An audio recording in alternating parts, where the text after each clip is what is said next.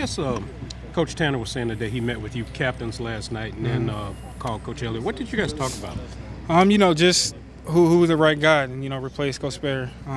We had a nice talk, and I felt like we all made a decision to pick Coach Elliott, and I feel like that's the right one. So.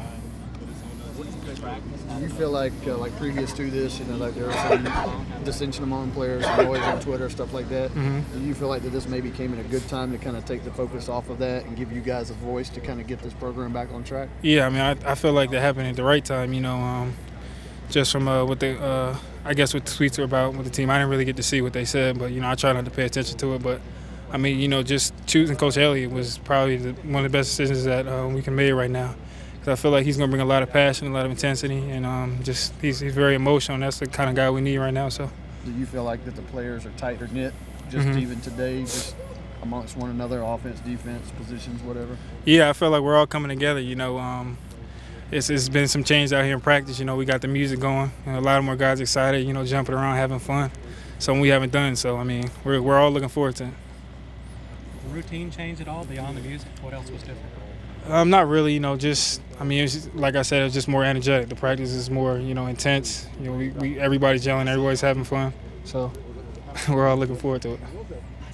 I think it's safe to say this isn't quite how you imagined your 1 year here to go through this type of situation. I'm kind of used to it. It's funny, it happened with me at Kansas with Coach Weiss. When they let him go. But it's not too much for me to handle right now. So I'm trying to do as best I can to help lead our team for these last 6 games and hopefully play another one in the bowl game. So.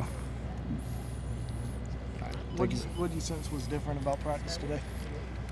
Just excitement. Coach Elliott, he's brought a lot out here. He's turned the music up. All practice. I never had that before, so that's new to me. But I see a lot of smiles on the guys' faces. A lot of guys want to be out here, and that shows a lot. So. Obviously, y'all are grateful and appreciative of Coach Spurrier, but is there a little sense of more energy out there today under Coach Elliott? Yeah, he's a very, very passionate guy.